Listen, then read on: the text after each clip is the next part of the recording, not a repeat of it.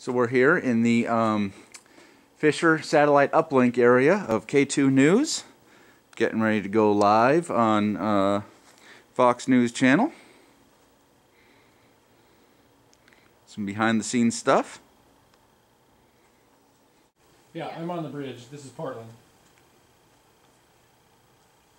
Yeah, sure, we can do that. Give me a couple seconds here. It's officially nighttime. Yes. Okay. Need any help? No, it rolls pretty easy. All right. See, I was right.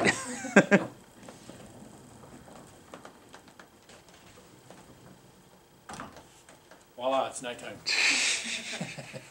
Yeah. Anything?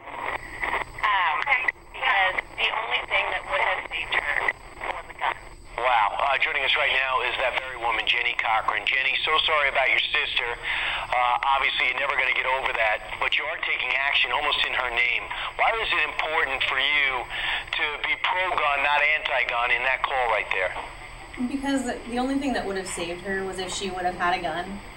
There's no way that the police would have gotten there in time had she just dialed 911.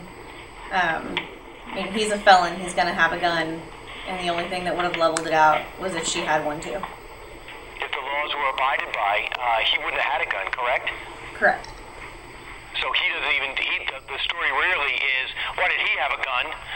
Not why are there gun laws? Just enforce the gun laws and he doesn't kill your sister. Right. I mean, it was already illegal for him to have a gun. He was a felon. Felons aren't going to be like, oh, there's a background check, I'm not going to have one. They're going to get them. There's a black market out there and they're always going to have them. Of course, he with a Nazi sticker, a Nazi tattoo on his face, said he had a head injury from an accident, and he doesn't even remember what happened. Bottom line, he's got life in prison, and your sister's not around. You said in her memory, you would make sure that this story isn't used to be anti-gun. Why was that important? Because I don't want them to take what happened with my sister and use it to make more victims, because that's exactly what they're going to do. Is when they push for more gun laws, they're creating a society of victims. Right, and for you and your family, it's important to make sure you're not used in that case. Were you surprised to get that call? I was kind of surprised with it. I was contacted by a lady over Facebook who asked if she could give my information to Ann, and she told me why. I was very straightforward. I told her how I felt about guns, and I wasn't sure if she was going to take that and decide not to give Ann my number or not, and she did.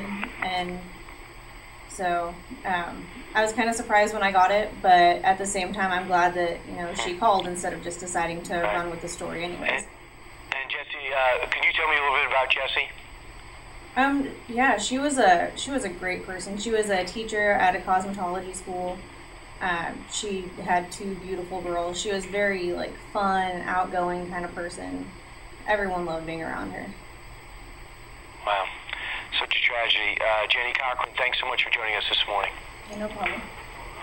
All right, 2 minutes before the bottom of the hour, coming up. Hate unfolding on a college campus. A Jewish fraternity vandalized and... Okay. Thank you.